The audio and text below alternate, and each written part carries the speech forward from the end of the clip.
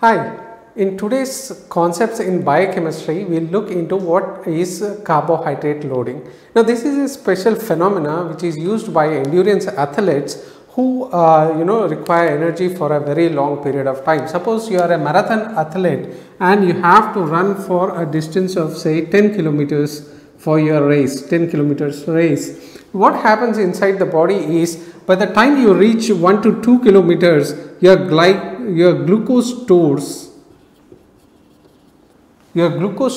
are empty. Your glucose stores are empty. Now the question is, how do you go about having energy for all this distance?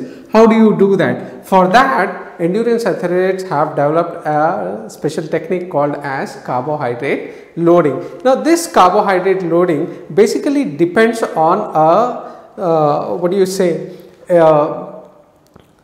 property of glycogen phosphorylase, which is the basic enzyme which breaks down glycogen. Now suppose this is glycogen. Suppose this is your glycogen molecule. Suppose this is your glycogen molecule. All right.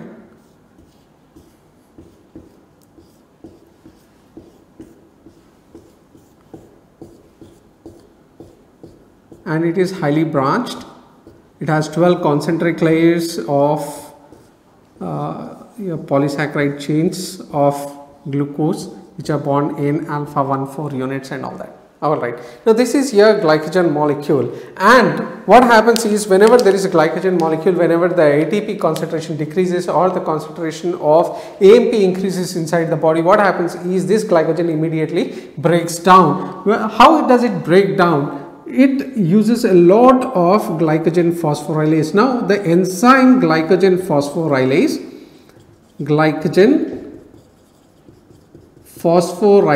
this is the principal enzyme which is breaking the glycogen down. It breaks down the glycogen. Its principal property is, first it acts on alpha 1,4 bond only. It doesn't act on the branch that is alpha 1,6. It acts only on alpha 1,4. Second important property is it only acts on the terminal bond.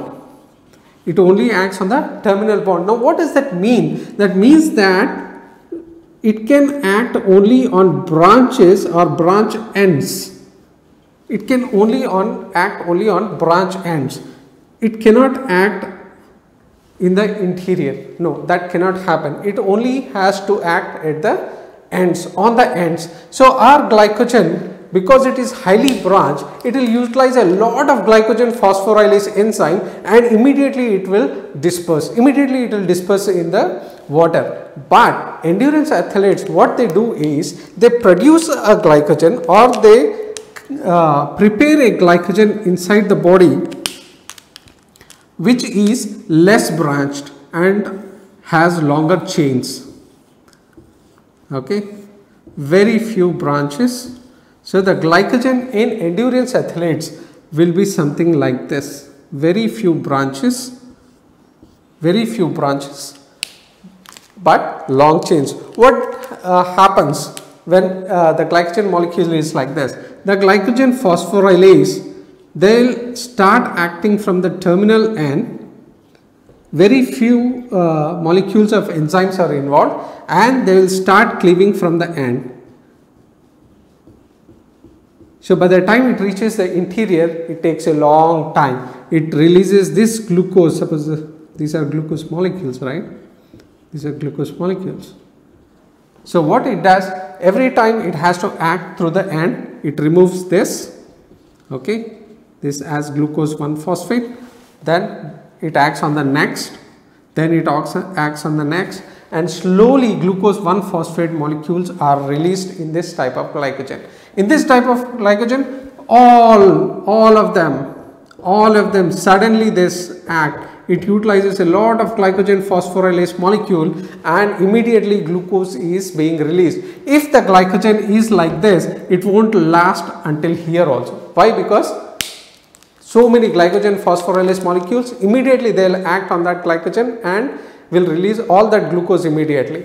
Whereas this type of glycogen with very long chains and less branches, it will release the glucose units very slowly, which can be utilized over a period of time. The question is, how do they prepare this type of glycogen? Okay, they prepare that by a special process, that is carbohydrate loading. What they do is rigorously they exercise, rigorous exercise. Okay, they exercise a lot. What happens when they are doing this rigorous exercise is their glycogen stores get emptied.